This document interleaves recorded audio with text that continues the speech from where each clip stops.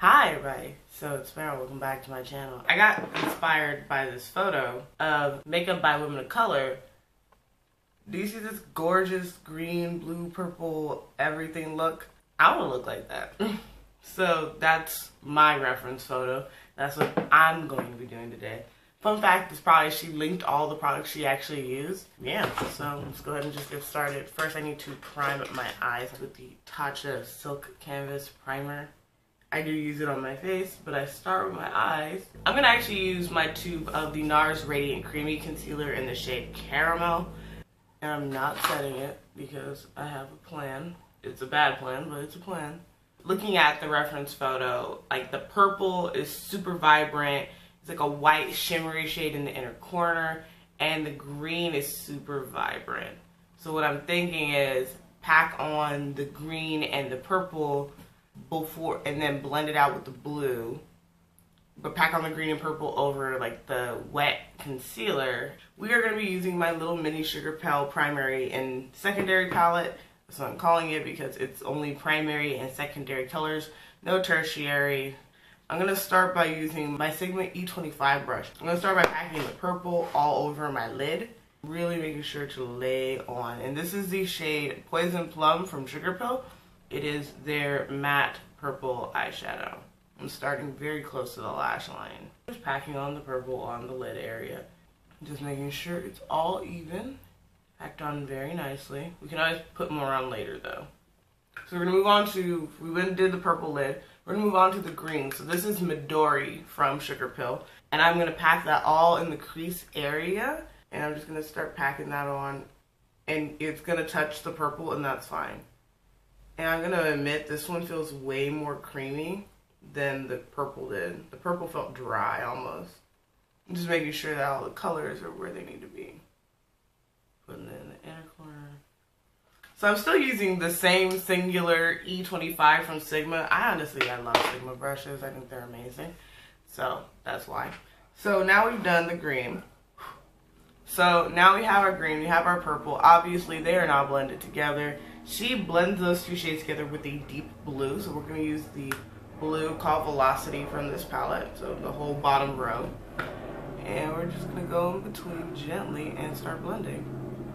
Right in the actual socket of your eye, you're blending these two colors together. So now I'm blending on top of shadow. So this is where things are going to get interesting, dicey, we don't know yet. So looking head on, I'm seeing the blue come up. Okay, I like that a little bit better. So for the blue, we're just gonna pack it on that in my socket. So that's where the bone of your actual face and your eyeball, your eye socket. Pack that in the eye socket and then begin blending. That's how we're gonna get as much pigment as we need without really trying to lose everything else. And don't worry, we're going to go back and rebuild up the other colors just because we don't want to lose them just because we put blue. Like none of the colors will be lost. All the colors have to show for the look to be correct. So now we've gone into Velocity and done horrible, horrible things to ourselves. It also has a lot more fallout than the other shades, which I was not expecting. So at the very edge of the green, it looks like there's another shade, but I'm going to first try blending out the green with just the brush and see what that turns into. I'm going to use this MAC 217 as my clean brush to blend with, and I'm just going over the edges of the green, softening them out. So I'm going to touch Butter Cupcake, which is a yellow. I'm going to touch that very lightly and use that to blend out the green here. And just very carefully blending that out. So now I've kind of lost a little bit of the purple on the eyelid. So I'm going to take a shader brush this time instead. I'm just going to pack more of the purple on so that it really does stand out again. Taking the Sigma E25 again into Midori, the green color. I'm just going to go right at the edge of the green and the blue. I'm just going to go back in. And I'm not touching up the blue because the blue isn't a... The blue's job in this look wasn't as big as everybody else's. So Sephora has a new brush tip eyeliner. So this would be your competitor to say Kat Von D, since we don't buy Kat Von D anymore on this channel. I'm going to go ahead and it looks like she's got a nice curvy wing liner. The best part about a brush tip is that you can get so close to the lash line and it glides along your lash line. And if you're thinking right now, wow, that wing that you left looks horrendous, I can fix it because I now have the space and everything to just draw a new line. Beautiful. Be right back. Alright, got some makeup wipes. So I'm just gonna go ahead and, do the do of cleaning up any of the fallout. And my action also kind of cleans up the eyeliner too, so I'm not that mad at it. Just so that everything is centralized back to my upper eye area. So this look does include lashes. I'm going to go ahead and put on the Lash Liner Magnetic Liner on top of my current eyeliner. Carefully. Should have thought about it if I was going to do lashes. I didn't need to have pretty liner. So if you didn't see my lash liner video, I cut all my magnetic lashes into 3 pieces so that I can put them on magnet by magnet, and it gives me more control over what the eyelash look looks like at the end. I also had to paint the lash container with magnetic liner so that I could just stick the lashes back into the container. I thought this would actually be easier because I didn't have without tweezers, but instead this is just difficult. I have lashes on now. First, I'm going to go ahead and prime my face. I'm going to take the Tatcha Silk Canvas Primer because even though she has glow going on, it's all, you can tell it's like highlighter. So she doesn't have that really radiant skin thing going on. I'm going to go ahead and just prime like those areas where there's just a little too much texture going on. Give those the good old Facetune blur feeling. How do we feel about the mustache area? Should I color correct? Probably should. But I'm not. I'm going to be my real self today. So I'm going to go ahead and prime my face, and then I'm going to go ahead and take the Fenty foundation, put a pump onto a stipple brush, and then use it to crisscross. Just use the stipple brush to really work it into the skin. For concealer, we're just going to go back into the Too Faced Born This Way concealer. I was deciding if I wanted to non-tour myself to death. I'm not going to do that. But I am going to blend this out with a beauty blender and just tamp that into the skin. So now we're all highlighted and everything. I'm going to go ahead and set my under eye. And I'm setting with the Beauty Bakery Yellow Flower Setting Powder because it is the perfect color to set your under eyes with without looking extra. I'm going to take my Maybelline Brow Precise Brow Pencil and start giving myself that nice ultra sharp brow kind of look. And just to get that super carved brow look, you just need 2 parallel lines that meet at the tail, and that will give you that ultra carved look. I'm going to take my tried and true love here, the Too Faced Brownies pencil. Not going to lie, like I haven't used it in a while, but I know I love it because it is the best. Just go and use that to fill in the brow because it's very pigmented. Do brows make a difference? Look at my brow versus my no brow. Then we're going to just blend it with a spoolie. Then to really sharpen up the look, I'm taking my ColourPop E11 brush and a little bit of the Too Faced concealer on the very tip of the brush.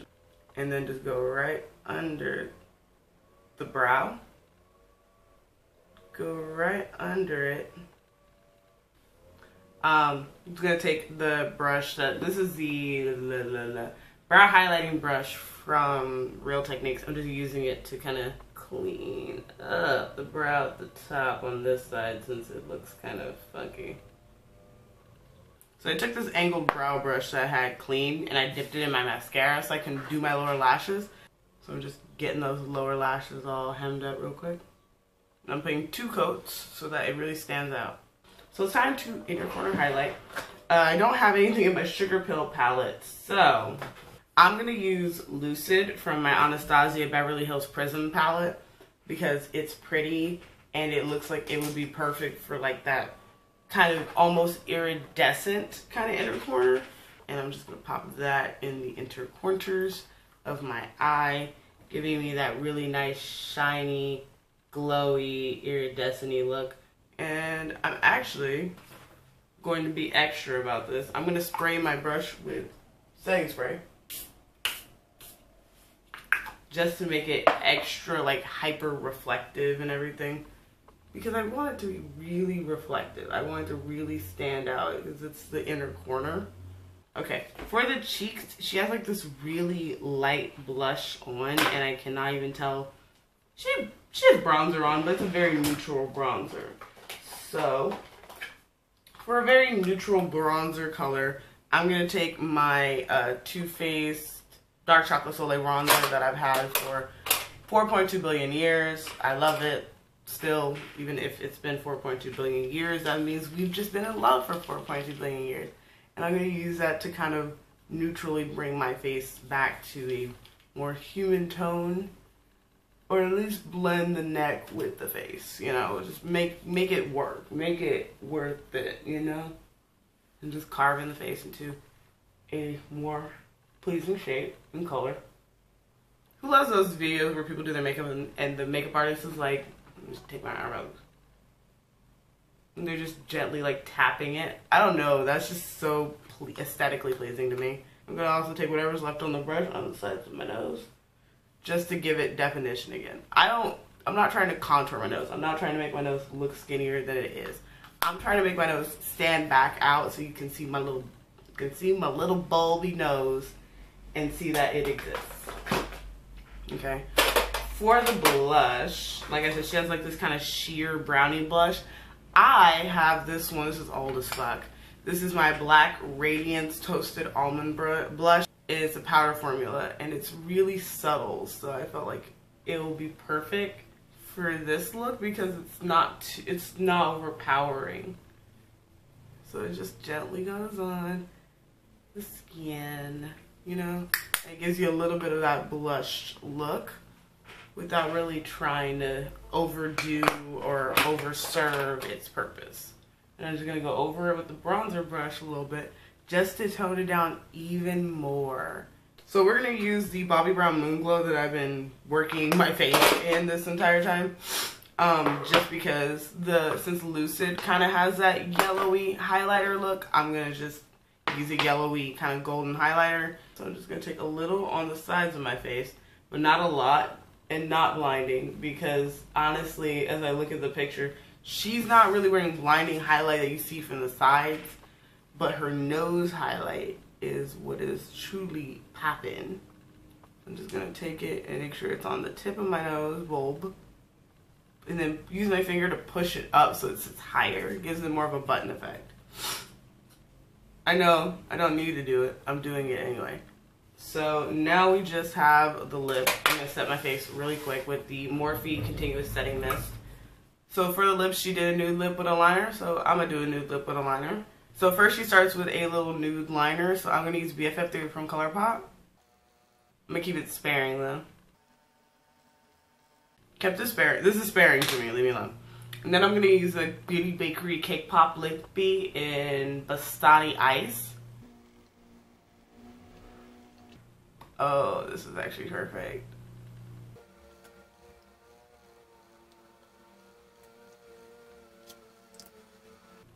Oh, I nailed the lip. Ooh, I'm mad at myself. I actually nailed the lip. If you haven't seen my video on the ColourPop Cake Pop Lippies, these are amazing and they feel amazing. So this is the finished look. This is so, I need somewhere to go now, like immediately. I'm gonna have to go somewhere because I'm gorgeous and this is beautiful and the world doesn't deserve me. I'm just joking. Anyway, thank you guys so much for watching this video. I know that I am a mess when it comes to trying to recreate people's looks. Usually this does not come out as good, okay? I'm out here killing it with this one though. I'm sorry. I know that I usually try to be humble about it, or I think I didn't do well. I for the first time feel like I got really fucking close. Look, okay, this is me. And this is her. So did I get it or not? Okay, thumbs up this video if I did it, thumbs up this video if I got close. Comment down below what I could have done to get closer, because I'm out here like Yes. Yes. Absolutely. Anyway, thank you guys so much for watching this video. If you guys want to see me recreate a specific look, go ahead, comment that down below. If there's a product that you want me to try on this channel, comment that down below. Let me know. I've been in a really good place, you know, still going to therapy, still having a job. You know, I'm really trying to get in a good mental place and then stay in that mental place. So if you're down with that, you're ready to rock with that, let's go ahead and we're just going to do that. I kind of just like doing my beauty stuff. It's fun. This is my relaxation station, okay? Y'all are in the relaxation station. I'm happy. You're happy. We're all happy, you know? Anyway, thank you guys so much for watching this video. Stream Cause I Love You by Lizzo on Spotify because I love Lizzo. And I'll see you guys in the next video, okay? Bye.